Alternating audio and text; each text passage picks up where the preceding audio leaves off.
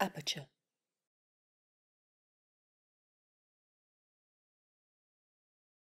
Hi, everybody. I see people are still trickling in, but thank you to everyone who's joining us here tonight.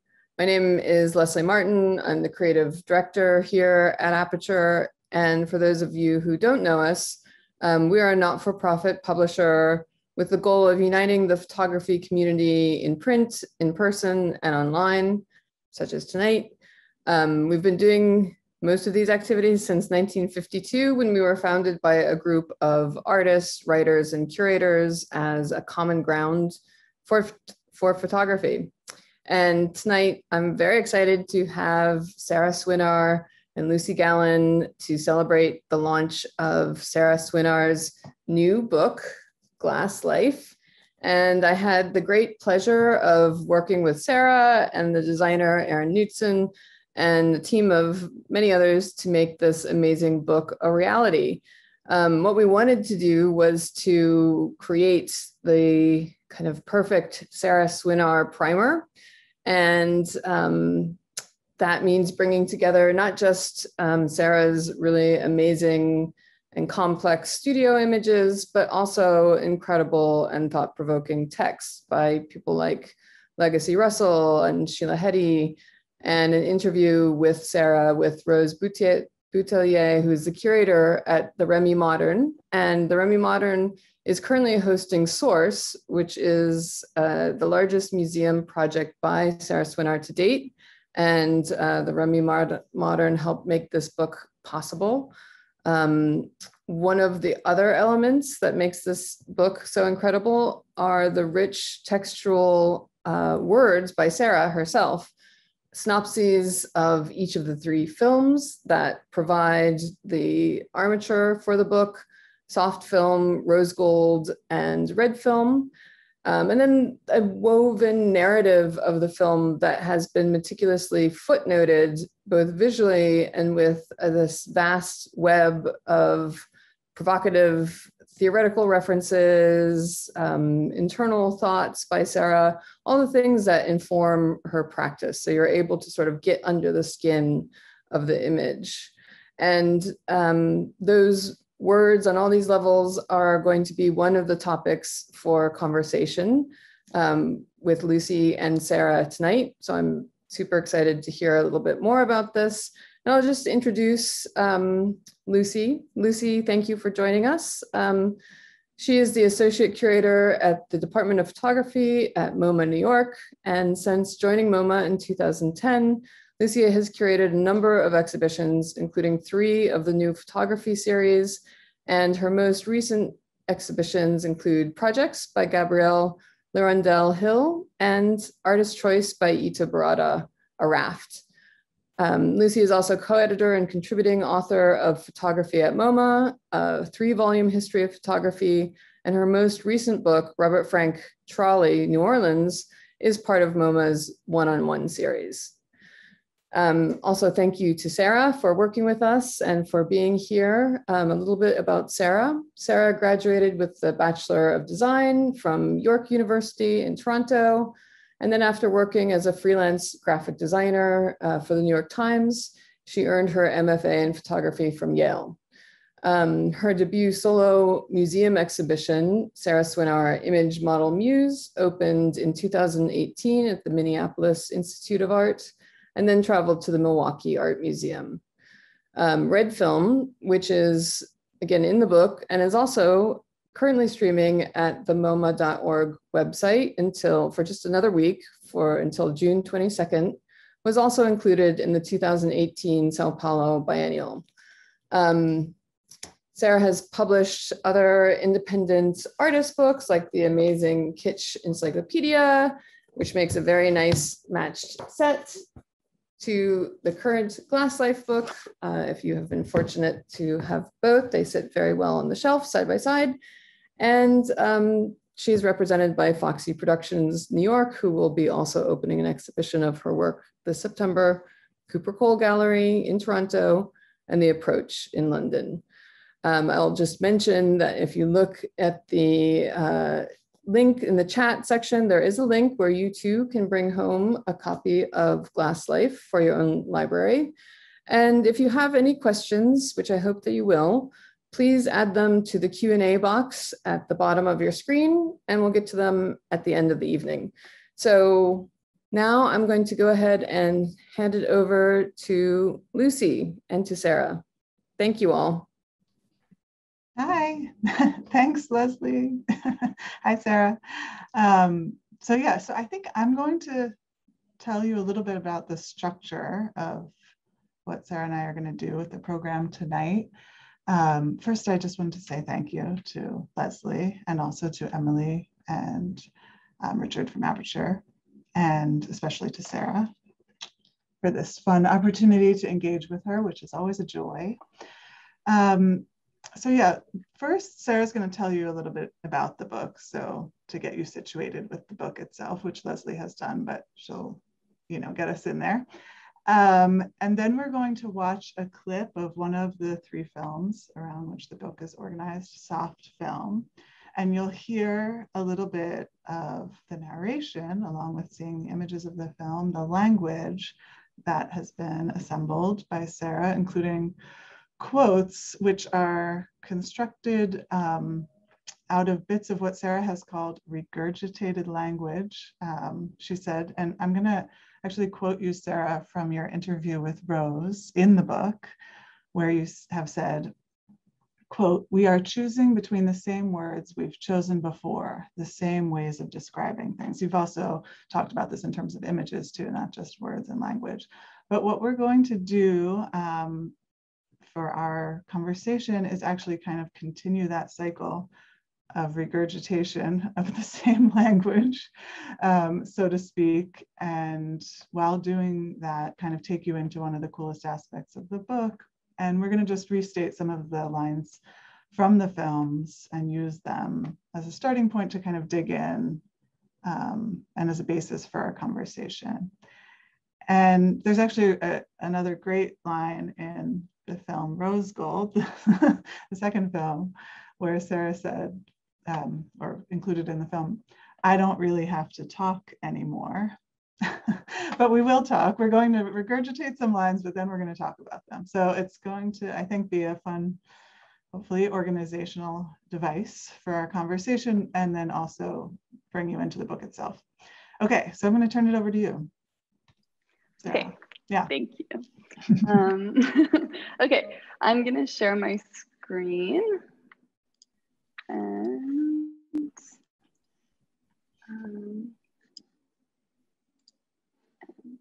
someday I'll find a way to do this more gracefully, but here we are. Okay. Is this full screen? Almost. There we go. There you go. Yeah. Okay. So this is the book. And the book is, as Leslie sort of touched on, based around 3 films. Soft film, which is the first kind of maybe least widely seen film in this trilogy, which is partly why I'm going to show an excerpt from it. And then Rose Gold and Red Film. And it has kind of 3 or 4 different types of material in it. So these essay pages, like with this essay by Sheila Heti, one by Legacy Russell, and an interview with Rose Boutillier and myself. And then stills, which I'll just kind of run through between some of the quotes that we're going to talk about. And then screenshots from images from the actual films themselves. And these pages of text, which is what we'll focus on today. So these are the transcripts from each of the films, and the book is kind of structured around pulling out quotes from the transcripts and revealing the research behind them and some of the source material, and kind of explaining where each line comes from. And I guess part of my project has always been to kind of make theory and kind of obtuse language more accessible, and to like break down all the barriers that this type of academic language creates around itself. I think to make itself seem more important sometimes, or because the people who write it are speaking to a kind of closed circle, or for whatever reason. I'm trying to kind of speak in a more accessible way than a lot of the source material. So the book tries to do that too. And I think before I go any further, I'll show the excerpt from the film so everyone can know what I'm talking about. So this is just 1 minute of soft film, which is the first film in the trilogy. Soft misogyny. The everyday surrealism of the texture is here right in front of me, but can I convey it to you? How does design fail? What can you do with no time and no money? How do things become a glitch instead of an intention? What is that, pamphlets? A palimpsest. Palimpsest. As pamphlets of objects, the way you can control them. I will only mention a couple other men here. I will steal their thoughts. The information like my pictures sits on its surface and not within its body. Palimpsests. Look at this beautiful presidential bust. I accept Grey everything. Comb under city bench. A soft misogyny. There are these Nike shoes I got. I build them on a website. Then they appear to me in real life 6 weeks later. Is there a better alchemy than that? But they are pudgier and puffier than they were in the picture, too plasticky, the wrong shade, like a pair of hands in another set of photographs I found. Who was this man? How did he get that scar on his upper right hand? The eBay boxes often smell like cigarettes when you open them. So I comb eBay. Of course I can't sleep. There was too much to look at. An impulse to buy because this object truly is one of a kind. The inalienable object, Picasso or a family heirloom. Yay. That's so great. Okay, so we're gonna, start talking about some of these films and these lines that we've heard. And I guess I'll also just say, what Sara and I have done is picked out some lines from first soft film, which we just saw the excerpt from, and then we'll move to rose gold and red film. But I think all of these lines will not speak to just the specific films that we're pulling them from, but also wider ideas across Sara's whole body of work. And then also just to remind you that after we do this and talk for a little bit in this way, we'll open up the conversation with plenty of time to take questions from you all that are joining us. So please do remember, or feel free to put things in the Q&A throughout the whole time that we're talking, and then we'll come back to them at the end before we close the program. We'll come to the Q&A. So here we are in the book. This is a page spread of the book. This is the transcript section. And maybe we can zoom in to one of the lines. Yes. I'm going to read it. Soft misogyny. A line I read on the internet hits me hard. So that's this line from the film. And then you can see the lines going out to some citations. And you cite here, Sara, this relatively recent law review article by Justine A. Dunlap, who, and by the way, all of these citations are helpfully listed at the back of the book. But that review article is called Soft Misogyny, the Subtle Perversion of Domestic Violence Reform, quote. And it describes a kind of behavior or belief or action that's harmful to women, but is undertaken maybe without the perpetrator or without that belief holder being conscious that such harm is taking place. And you also cite here in the citation that Nicholas Kristof in the New York Times called it misogyny without misogynists. So to me, it kind of underscores how these behaviors or these systems can be so commonplace or everyday in our culture that people don't even recognize necessarily that they're perpetuating them. Yeah.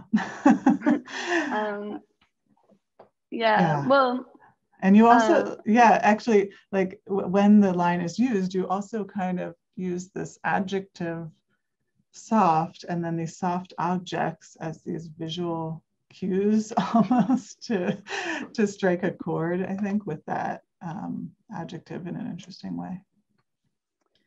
Yeah. So I have many of these jewelry boxes, and I mean, it's interesting looking back on the film now. It was sort of such a specifically feminist film that was really reacting to the news at the time, also to maybe to being in grad school, which I was when I made this. But I really wanted to talk about these kind of very intense topics of misogyny, of kind of structural sexism. I think it's also related to structural racism, the way that these things kind of permeate our conversations and our ways of acting towards one another outside of our own consciousness. So another example that's in the film is kind of asking one person about their family pet and the other about their job, or, you know, things that don't on the surface seem insidious. And I wanted to talk about those kind of topics, also Marxism and commodity fetishism and all these kind of more heady subjects without kind of losing my audience. And some of these things I know are things that are not easy to talk about in a way that might ask someone to pay attention. So I was using these objects as kind of vessels to speak about what I wanted to talk about. And I was also thinking about kind of ideas that the way that we value objects can have bearing on the way that we treat each other, and thinking about kind of a lot of theory around what are kind of cycles of loving and using and wanting objects and then discarding them, what they can say about our culture as a whole. And increasingly now I look at it and I think about it as a sort of allegory for our kind of increasingly alienated relationships to one another online and in kind of digital worlds too. But this was made kind of before I was thinking so much about those themes. And there are other soft objects in there too. Yeah, vessel is a great word for it. A loaded word, of course. All right, so another line that I think we actually heard in that clip also that we might zero in on in the transcript goes like this. Look at this beautiful presidential bust. And if you don't mind, I'm actually going to read this whole citation here, as the language is kind of amazing. It comes from an eBay listing, and it's a certain kind of poetry, and a little bit different from some of the other theory citations that maybe Sarah was alluding to. Vintage Avon Wild Country Abe Lincoln bust decanter. I'm PayPal verified. This is a rare find. More than half full of Wild Country aftershave in excellent condition. This is a great collector's item and a special find from eBay.com. But here you show us through this like example of the eBay marketplace, how value is imparted on something through these kind of sometimes arbitrary things like labels, like words, and how the meanings of those words can lose their specificity in favor of a kind of value symbol, I think.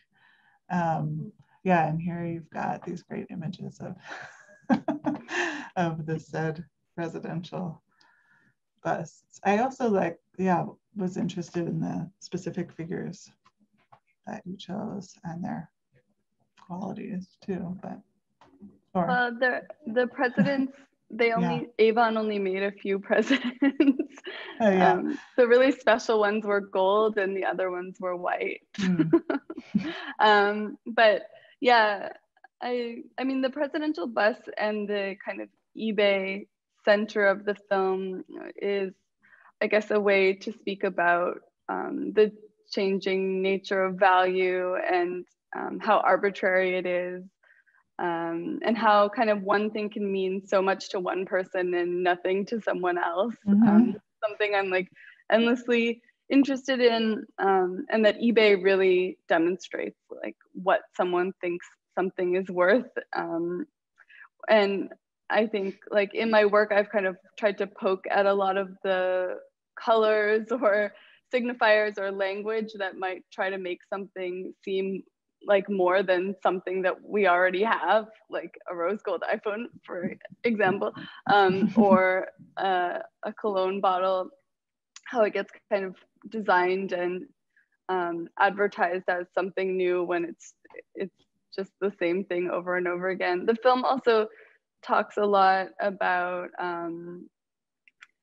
Walter Benjamin, and Indeed. who I guess will come up later, but like another one where everybody is kind of, well, I don't think everybody's sick of Walter Benjamin, but I mean, it's who not could that be sick of who Walter could be sick Benjamin?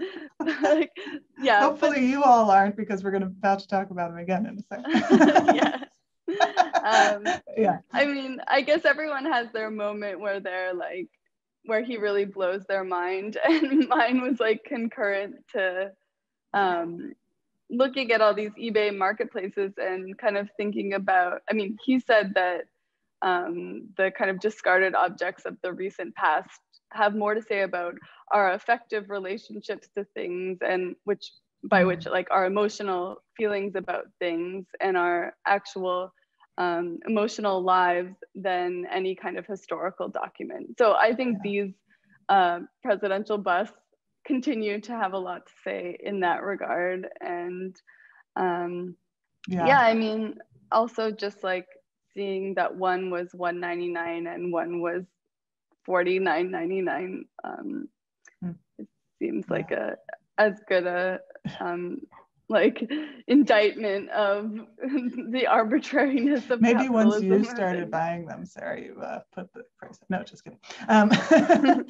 But speaking of things that have value to one person and not to another person, the next quote that I was going to read might be amusing. It goes like this: I actually hate this painting.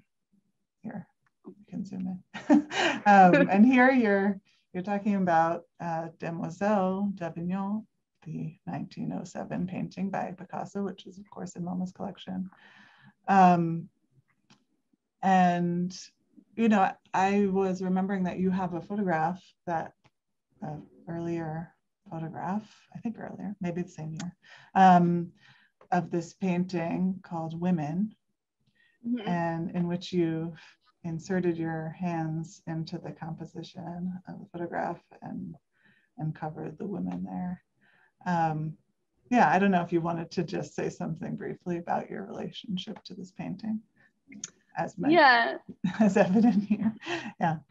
I mean, I guess my use of that line kind of speaks also, I'll go back to the kind of regurgitation of language to like the structure of language within the films, which are kind of taking language and sometimes very storied language like Walter Benjamin, or very like revered objects, and then kind of using them however I want to, or however they work within the context of everything else. So the line "actually hate this painting" maybe isn't even true, but it's just like a kind of rejection, I guess, of anything that is this greatly heralded, and of the kind of I guess opposite end of value as an Avon presidential bust cologne bottle. And it's pointing again to the idea that value is very personal, and that eBay is very personal, and that, you know, we can kind of learn a lot about ourselves and each other by looking at what is deemed important. And then in my own Picasso, I'm maybe covering them or pointing to them, or just making it my own. So this is a painting I have a long relationship with, and I kind of both love and hate. Yes, like so many things. Yeah. Okay, so I'm going to read just one more line from Soft Film. B already knew that the cult of the new was a false thing to rest on. So we've already talked about B. Here, your B stands for Benjamin, Walter Benjamin, the cultural critic, theorist, writer. And like you mentioned, he reminds us about how to recognize the revolutionary power in the outmoded and the obsolete object or process that's no longer used, rather than this striving for the new, or this cult of the new, as you use in this language here. And then later in the film, you also again cite Benjamin's interest in velvety interiors. That's a direct quote, I guess, from a article on Benjamin, but in his scrapbooks for the Arcades project, velvety interiors was one of the things he was looking at. And you know, that reminded me again about these kind of similar properties in objects in soft film that you were looking at, that we saw before. I mean, we've already touched on Benjamin, so I don't know if you if you had more you wanted to say about him. But. I mean, yeah, I guess I already declared my love for him, but I think like his idea that novelty is sort of something that's used to dress up potentially problematic and damaging social forces as something that we should strive for, or I mean, he was like one of the first to question progress narratives and the idea that all of this stuff is going to lead to something. So but also the film is not just a critique of those things, it's sort of an appreciation of them, and which I think one of the reasons that Walter Benjamin continues to resonate for so many people is kind of the beauty and personal nature of his writing, and the fact that he seemed to really love and be seduced by a lot of the things that he found so problematic. So yeah, the film is also sort of about the kind of sadness of the way that things fall out of favor. Yeah. Like this. Or this. Oh gosh. Yeah. Lord. Okay, so now we're in the transcript of Rose Gold.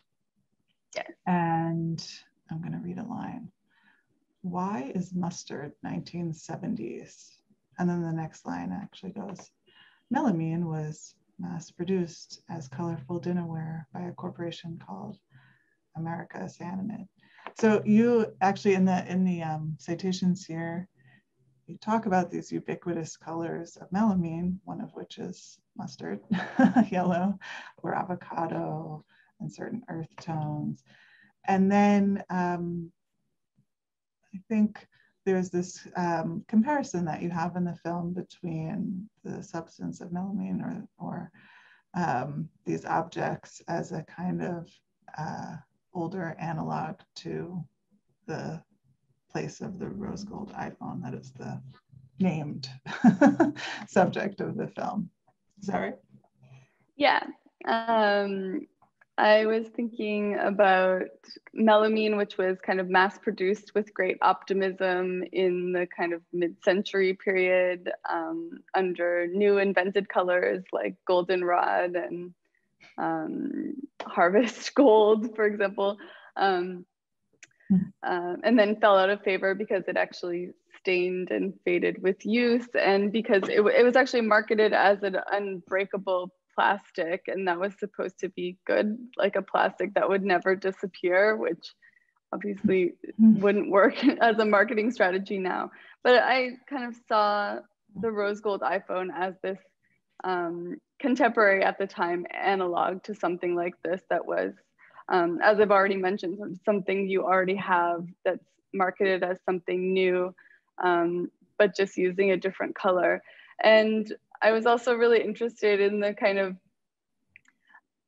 affective attachments that I immediately formed to the rose gold iPhone, how much I wanted it, even though I knew how it was working on me. And yeah, how even though we can see how these kind of same forces have worked in the past, it doesn't mean that we're immune to falling them for them again. And partly that's because there's like pleasure in it. And same with in looking at and collecting these melamine objects, of which I have like 500 now.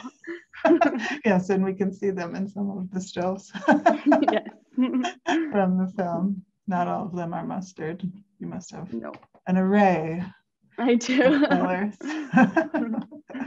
Yeah, and then also just the company American Cyanamid made, well, it's a part of Pfizer now, which is interesting. And I mean, I could do a whole talk on melamine. I guess many people probably could. But they were this kind of original American conglomerate that made like fertilizer and designed a suburb and made melamine, kind of in not dissimilar to occupying a space that Apple might occupy now. There's also like a reference to the Hoover Dam and these kind of in the film, and these kind of like earlier visions of American progress that have now mostly shifted over to Silicon Valley. So I'm trying to draw that connection too. Yeah. Okay, maybe you'll go through some of these images quickly. Yeah, here they are.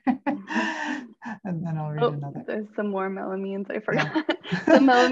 It's melamine close-ups. They all have these really amazing logos on them. Oh yes, and then around the same time, I also started photographing flowers that are real colors, but that kind of appear synthetic when we look at them through the lens of everything we've already seen.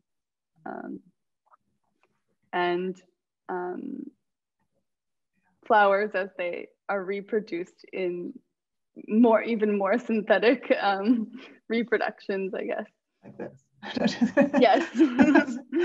All right, I'm gonna read another line. B tells me that optimism is the force that moves you out of yourself and into the world. But now B is someone else.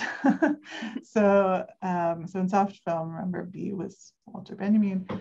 B here is the cultural theorist Lauren Berlant. And I understand that Berlant's book, the 2011 book, Cruel Optimism, was a big inspiration for you for this film in particular. And in your citation here, the longer citation, Berlant tells us about, our attachments to objects that she names as inherently optimistic, but there's this cruelty to that in that, we remain attached to these unachievable fantasies. And so this phrase, like object of desire, it's always, there's this affective property to it that you mentioned, of this promise that we hope will become possible. And it remains an optimistic feeling for us. Yeah. When did you, maybe I know it's been such an inspiration for you, that particular book. So I don't know if you want to touch upon that at all. Yeah. These pictures are just kind of somewhat have to do with what I'm talking about, and I won't maybe address them specifically, but Cruel Optimism, I read around the same time the iPhone came out, and I'll go back to the spread. And I guess it's about how we kind of form attachments to maybe small pleasures like material objects or relationships, or kind of low grade political change. For example, things that are kind of achievable in the present, and that can kind of be a cruel optimism because it holds us back from achieving larger scale change or progress or whatever you want to call it, and that we get kind of trapped in these relationships of cruel optimism where we need these things to keep ourselves kind of thrown into the world and connected to it. We need to keep wanting things and kind of working towards things, but they can often actually be bad for us. And yeah, that can manifest in many different ways. I guess I was thinking about it in terms of images, objects, kind of hopes for the future that might manifest in commodity advertising, but also like as I think I touched on this already, but Berlant kind of talks a lot about the pleasure in wanting things and the kind of double-sided nature of it. So I think it's important that it's not just like an indictment of kind of participating in capitalism, but rather it illustrates the way that when that's what you have, you work with what you have. Yeah. Okay, so the last line that we'll use here is the original iPhone introduced the world to multi-touch. And here the citation is directly from Apple, Apple's marketing language. So the longer citation here includes this smaller quote. The only thing that has changed with this phone is everything. 3D touch lets users interact with the iPhone in entirely new and fun ways. Yeah, I thought maybe we could talk a little bit more about how language is used and about this marketing language that kind of encourages a certain kind of relationship with an object or an interaction with an object, to use some of their language, this object of desire. Yeah. And maybe, that the touch aspect is something in particular, multi-touch being a particular named thing, but, I noticed in some of your work, your use of like images of touch, again, as a visual cue is like, and this seeing of the haptic quality as a cue is an interesting thing that you've brought into your own images. Yeah, I mean, I guess I was thinking about like Apple's kind of I'm trying not to say hyper real, but I guess I will, images of its objects, like how they're not even photographed objects, they're like extremely idealized representations of them. And also how Apple's advertising language has been kind of very modernist in a way, like very much about progress and about like the idea that we're about to reach the best way that things could be, and it's going to happen in this time, and this corporation is going to make it happen for us. It's kind of, yeah, it goes back to the idea that things just kind of repeat themselves, and I guess there's only one way you can really say like this is the best thing there is. So there's that, and then yeah, about the touch, I guess it's just kind of thinking about how things change and kind of gain history and warp and become much more meaningful after they've been touched by actual people, and how nothing will kind of remain in the form that you see it in the ad, but advertising kind of tries to ignore the fact that we have bodies and that we touch things and that things fade and change. And so, yeah, I think that the Apple language around the iPhone, especially the rose gold one, is very interesting as a kind of product of its time that actually relies on a very earlier mode of selling things. Well, yeah, well, so maybe speaking of this kind of cycle that you were mentioning, here are some more of Sara's images. And actually, since we're not going to have a chance to talk about all of them, maybe if they come up again in future Q&A. This is one in particular, actually, where you've like overlaid these images of holding hands over this cold armor in an interesting way. But maybe we'll come back to it because I want to move on to red film while we have time,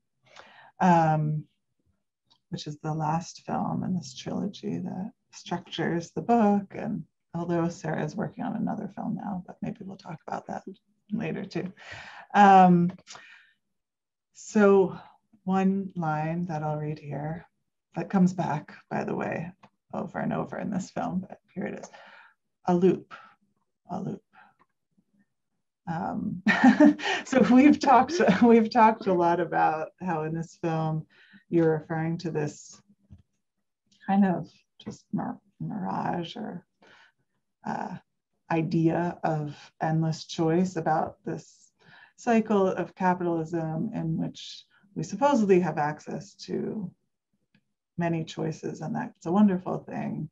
But really that kind of closed cycle in a way. And in the film, you do this visually through allusions to a kind of factory production line cycle and that continuous system in a way.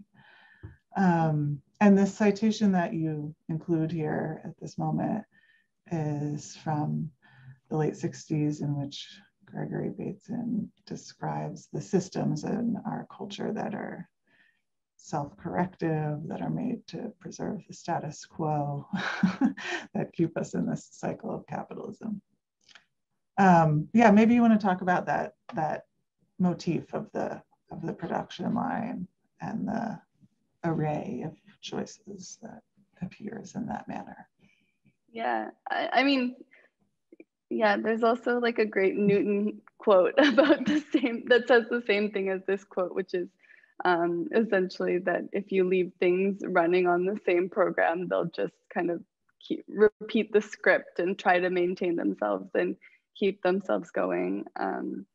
And yeah, the film is like you said, kind of structured around being caught in these loops of choice that aren't really choices, or that are choices along the dictates of a limited number of options that are kind of pre-decided for us, like things to buy, or even ways to describe things, increasingly ways to describe ourselves. Like the film also kind of touches on the idea that we kind of reproduce ourselves as the personas that we've created for ourselves online or out in the world through our own images that we make, and how it can be very difficult to put your finger on anything in this world or to figure out what's real or true. So yeah, the loop motif actually is back in my new film and continues to feel like something that's important and that's connected to a lot of the themes we've been talking about, and also to kind of larger notions of truth and of kind of scale, and just of how you know what's true or real amid the kind of swirling and ever-changing media landscape that we're in right now. And I definitely don't attempt to answer those questions, but I'm more trying to kind of recreate how it feels to be within those worlds, in the hope that I guess it might like stir some recognition. Yeah. I'm going to, oh, here we see some more of the objects on the production line.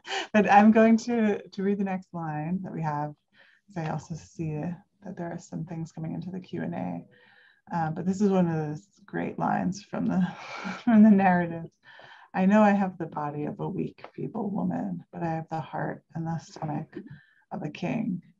So yeah, punchy line, but it comes from the speech made by Queen Elizabeth I addressing troops, and she's famously claiming that she has the attributes of both the queen and the king in once. And it's just it's a memorable line in the film, but you know, I was also thinking about how you've included it in this work that really speaks to the way women are understood or present themselves, or meant to present themselves through kind of surface attributes, through their face. Face is a line that also comes up again in the film, and how you also use your own body in this pretty intense way while delivering lines and hanging upside down at the same time, and this blood is rushing to your face. And yeah, this just position of the woman's body in a certain subject. Yeah, I mean, the Queen Elizabeth, I thought the Queen Elizabeth quote is kind of a nice analog actually to the Ellen Pao soft misogyny theme, and the idea of kind of her trying to convince a group of men that she is worth participating amongst them. Or it's interesting in that, like, it kind of has the same theme in 1588 as in 2015, which is part of the point, I guess. But Yeah, in red film, I do a lot of the script through a kind of male voice proxy, like a kind of male voice of authority. And in all the films, I'm kind of often speaking in my own voice, and like correcting or kind of checking the male voice actor who's obviously actually speaking my own words. And it's this kind of speaking to or against a kind of perceived voice of authority. And then in red film, I'm doing this while I'm hanging upside down and all the blood is rushing to my face and the inside of my body is kind of pressing on the outside, and things are becoming more and more physically uncomfortable as the script goes on. And I think it touches on a lot of the themes of the film about our sort of cultural insistence on thinking we can know anything about the inside of someone by looking at the outside, or the idea that the inside gets kind of obscured by outside appearance. And like I already mentioned, how kind of capitalism chooses to ignore that we have actual bodies that will decay and that aren't idealized or ideal all the time, and that kind of exist outside of the images that we mostly see of ourselves in the world. So yeah, and actually that's a great lead into this last line that I had wanted to end our little section on, and then we'll turn to the Q&A, but which I'll read, which is, but the body is the still center, the constant measure. And this line comes from a citation from poet Susan Stewart's 1984 book On Longing, and which is about the scale of one's own body in relationship to objects, and this idea of the miniature, the gigantic, and one's body's scale to that.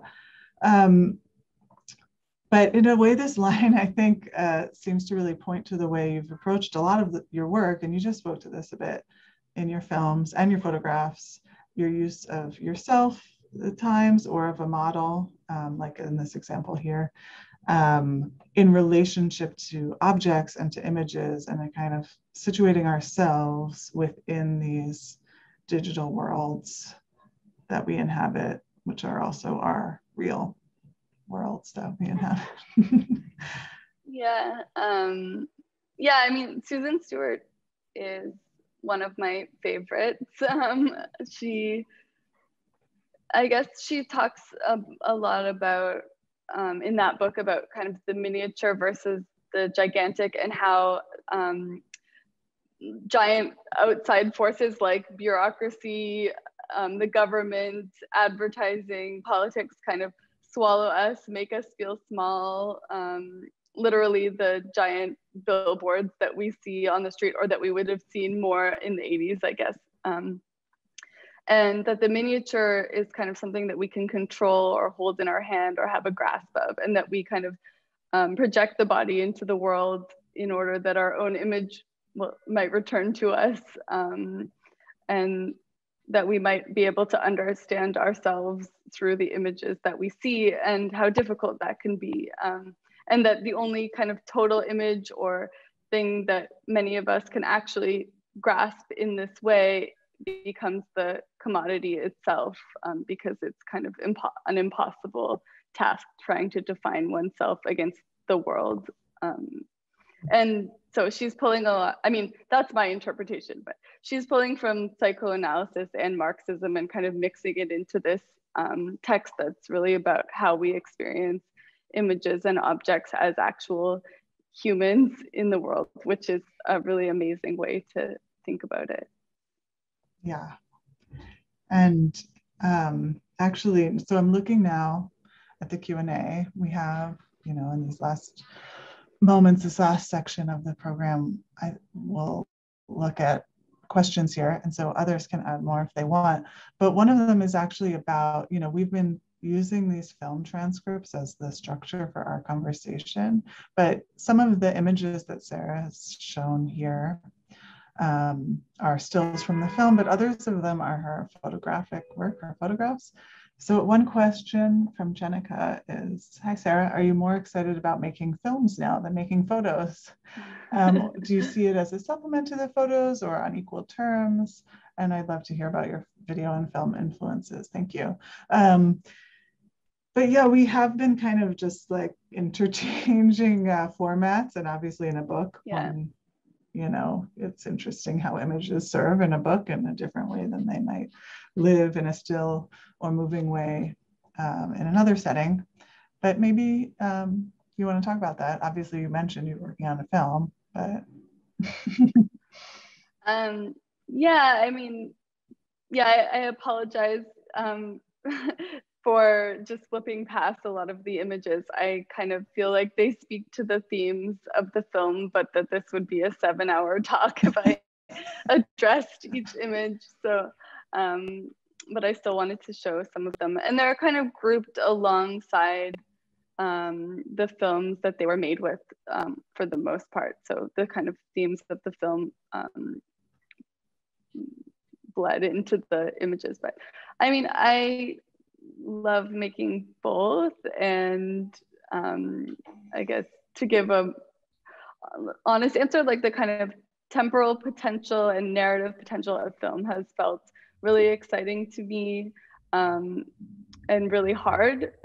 So I've been kind of focused on that recently because it feels like a vessel for speaking about the way that the world feels right now, which feels fast moving and terrifying, and like something that is better for me worked through in film. But I also feel like I have to make photos and because I love to make them, and because I would go crazy if I only made film. So I think like both are just as important for my work. And there's a lot that can be kind of done when you're working with a singular image that can't be done in a video.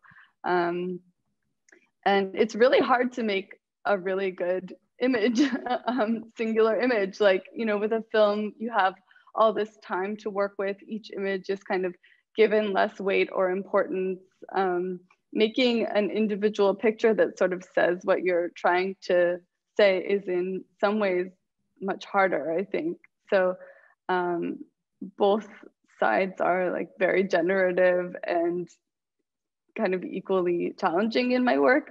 I did want to talk about the armors because this is sort of like an image that does something more simply that I was talking about before, which is kind of the idea of reaching for something that you can't actually get, or of kind of touching some sort of unmoving figure of authority or representation of something larger than yourself. And yeah, but then there's just all the other things that a photo does, like the kind of reflection on the reflection of the photograph of the print and the textures of all the objects. And there's something about kind of being able to stare at these things for a long time that a film can't do. So I guess that wasn't really an answer. It totally was. It's a great answer. And actually, you know, in a way, another of these questions is somewhat similar.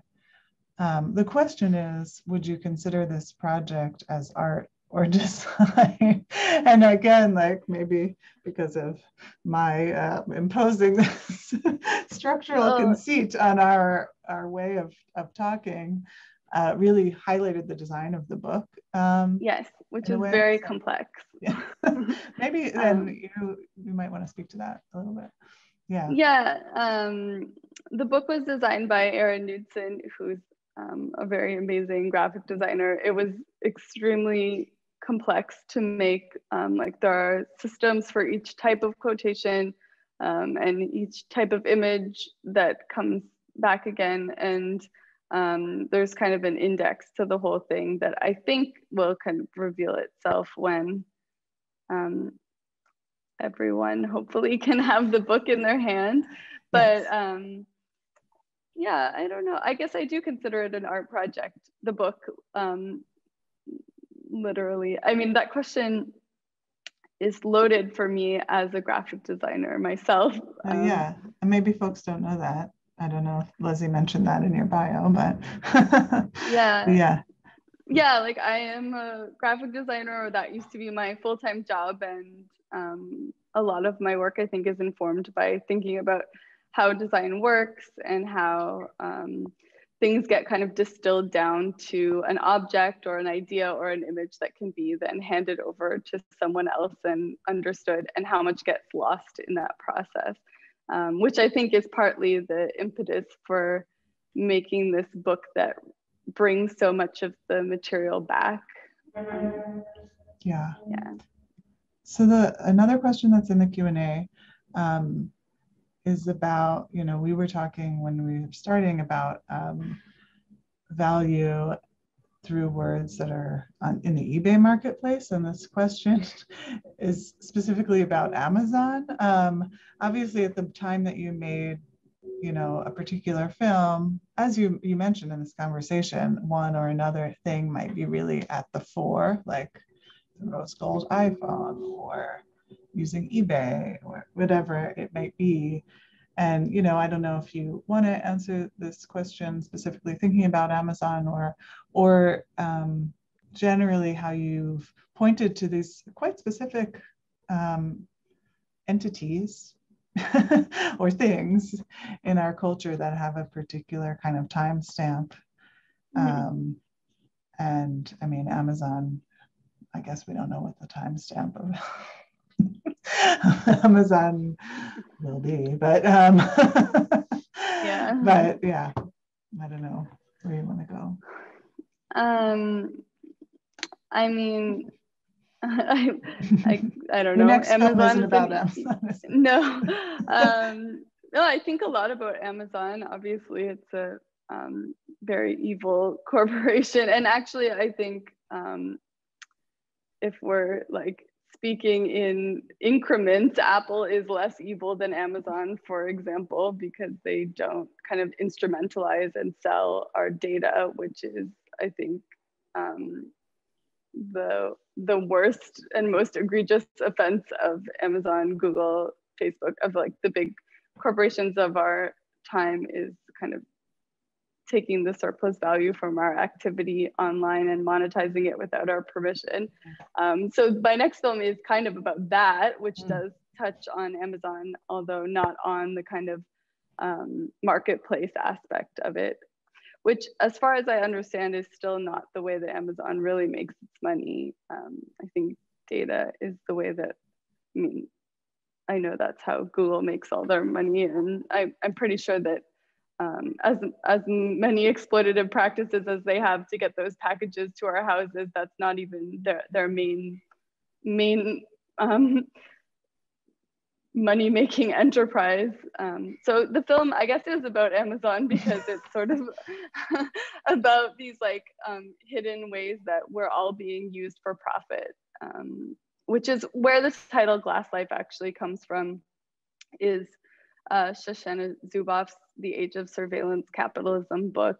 Glass life is a term that comes up towards the very end about the kind of fragility of our privacy and our ability to form our own selves, as I've touched on a lot, and kind of live our own lives amid constant surveillance and a kind of constant wave of imagery that come from really a few big corporations like Google, Facebook, and Amazon, and to some degree Apple. So yeah, I think this is one of the most important issues of our time among many really pressing issues. And it's kind of, I guess, a updated version of what soft film, which now feels like I always kind of intended for it to. It feels like a time capsule.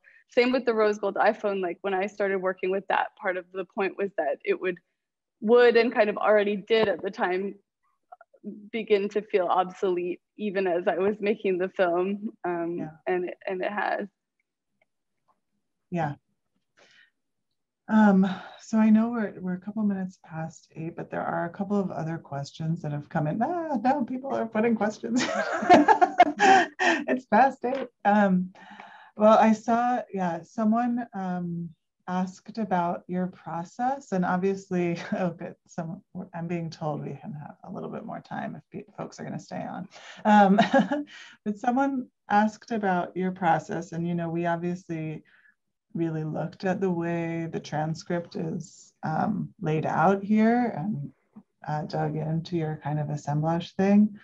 They're asking, does the transcript happen after? Like, did you start with a distinct idea or image or a word? And then, I'm adding on that build from there. Maybe because you started talking about what you're working on now. I don't know, like, if you want to, well, you don't have to answer it by talking about what you're working on now, but yeah. Like what the kind of process of starting a project is? Well, if you're in mid-project, like, did you start with an idea or, how does it shape? Yeah.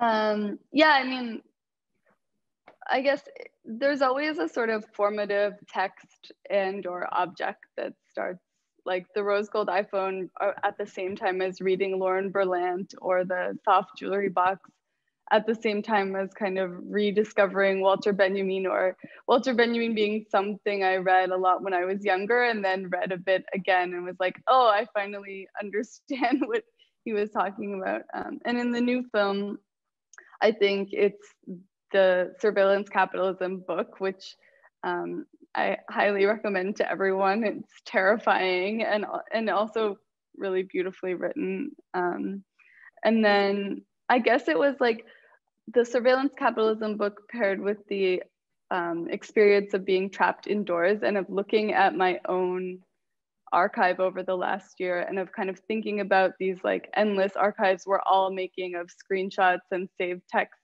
and pictures that we actually take with our iPhones and save that we'll never have time to look at again, and that will just kind of disappear. And thinking about my own collection of those sorts of things and about what it feels like to feel a kind of compulsive need to save things that we'll never have a chance to actually address. So the new film kind of takes on this feeling of an archive of like a very sometimes idiosyncratic personal archive, and sometimes an archive that speaks to larger things that are happening in the world, and kind of works it into one form that also is talking about surveillance capitalism and the kind of feeling of being watched and of remaking yourself as someone who thinks they're being watched. And I don't just mean by like literal surveillance, but watched by others and sort of seen in a way that we didn't feel seen before. But yeah, the process thing, which I didn't really answer, is just I'll find one object and maybe one book and then just get like super obsessed with it. And start kind of working it into something. And I usually have kind of hundreds of pages of text that make it into about 8 pages at the end. Yeah.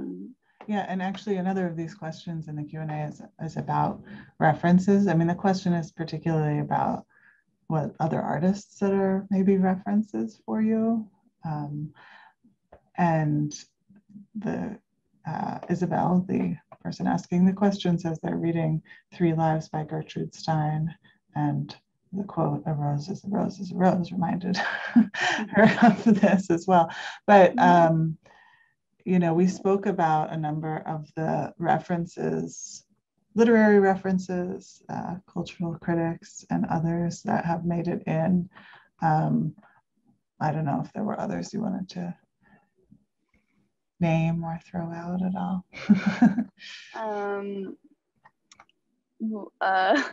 I mean, like so many. I mean, in terms of photographic references, I guess Sarah Charlesworth is a big one. I think like I was actually talking about this a bit yesterday, but the kind of era of photographers like Leslie Hewitt or Lucas Blaylock, for example, who were kind of just coming out when I was just starting to make photographs, who were kind of working on a more, not smaller, but like this photo is a good example, like working with a kind of economy of means and thinking about what photographs do and how they act on us and how they kind of shape the way that we move forward into the world and think about our past and our futures and how they kind of shape our actual thinking about what's real, even though they are nominally not, I guess.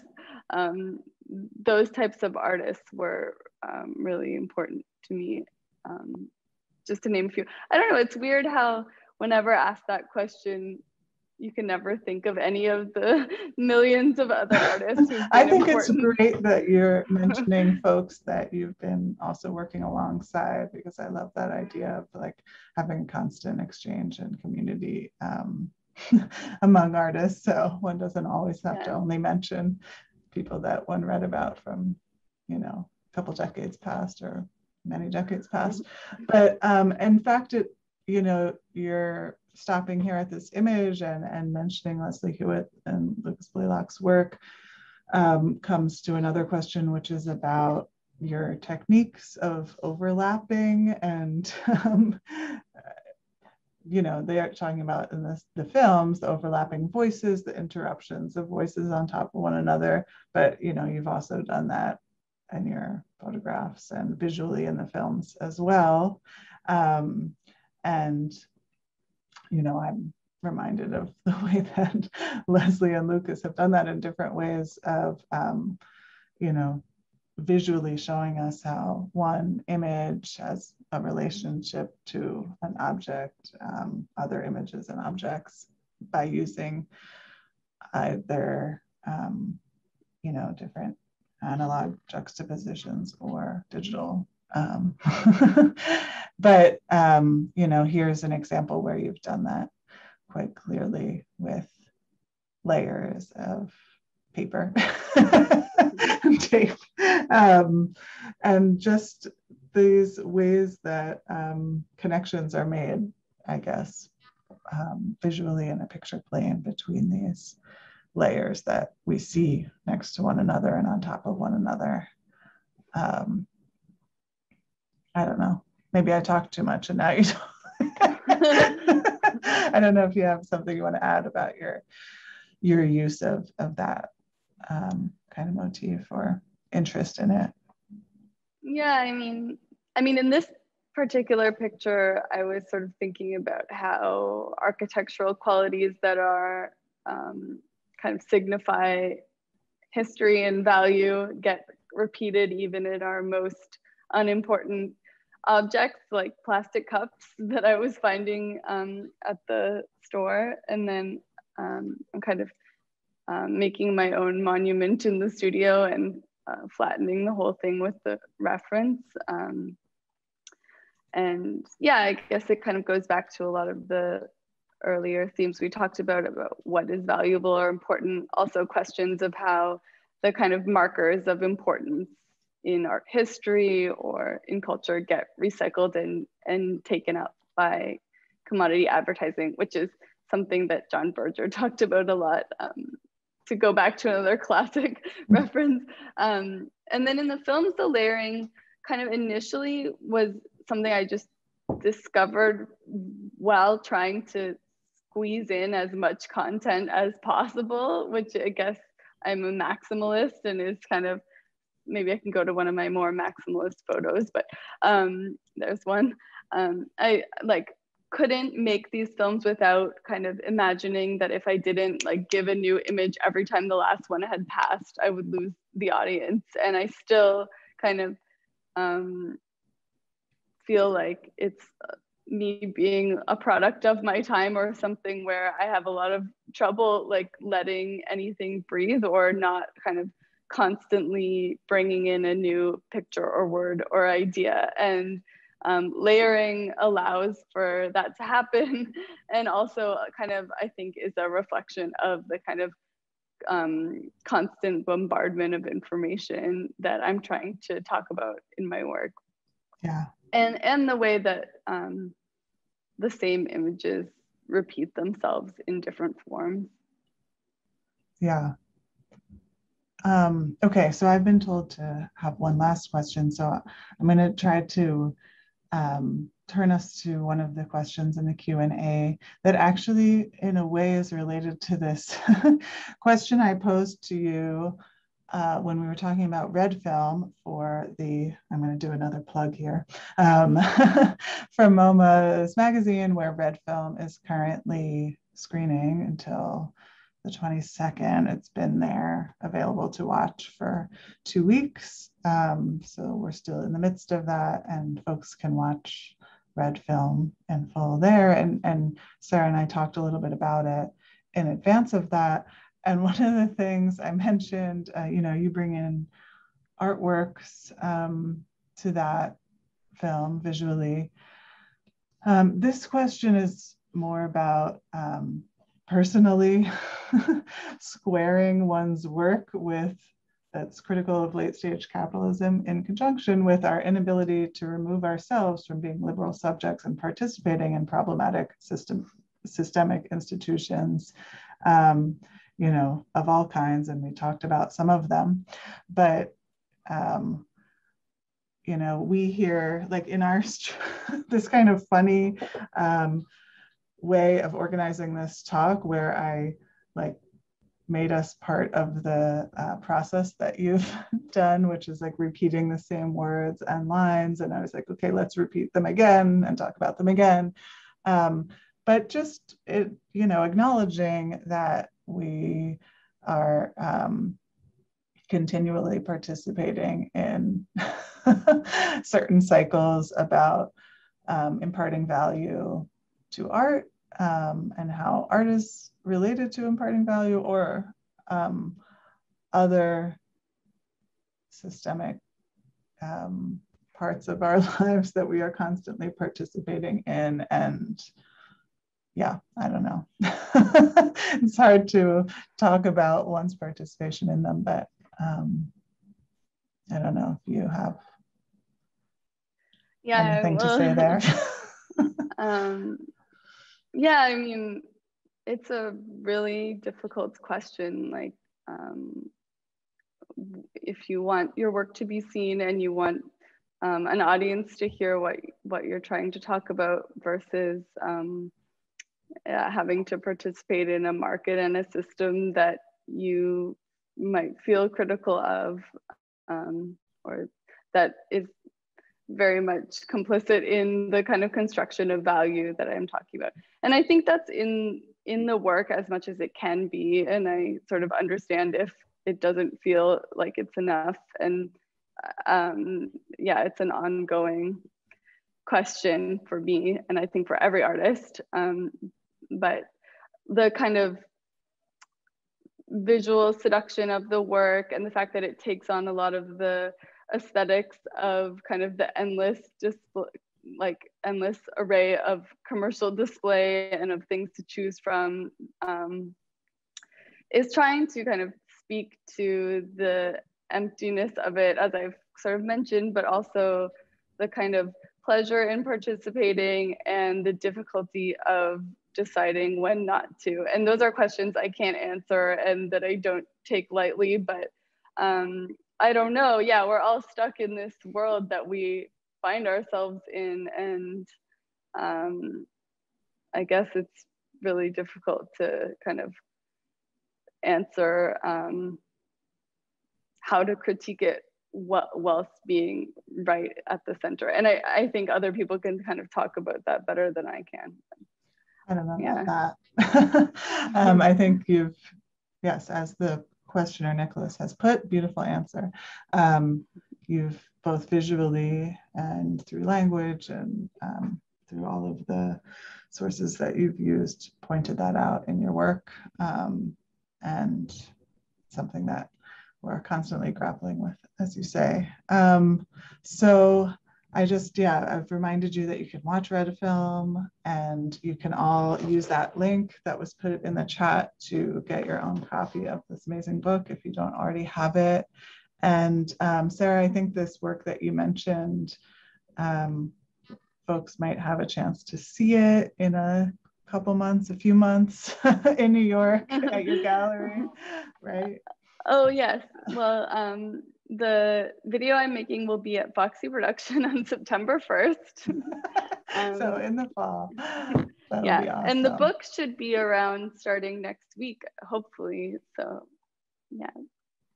Great. So thank you so much. Thanks again to Leslie and Emily and everyone at Aperture, and to you all for joining us and having these wonderful questions for Sarah, and especially thank you to Sarah for your amazing work. Thank you. Thanks, everyone.